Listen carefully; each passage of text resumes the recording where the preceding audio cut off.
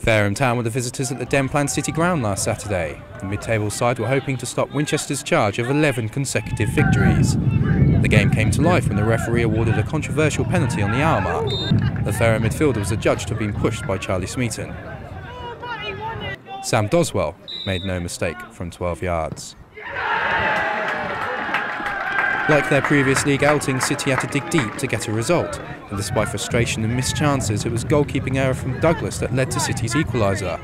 A dangerous cross from Smeaton was pounced on by Chris Mason after 75 minutes. It was Jamie White on 90 minutes last week. This time the roll of honour went to Tom Dunford. A well-placed shot past the unsighted Douglas on 94 minutes. Results elsewhere, and Winchester's victory means that City only need 7 more points to secure title glory. This is Aarran Summers for Winchester News Online.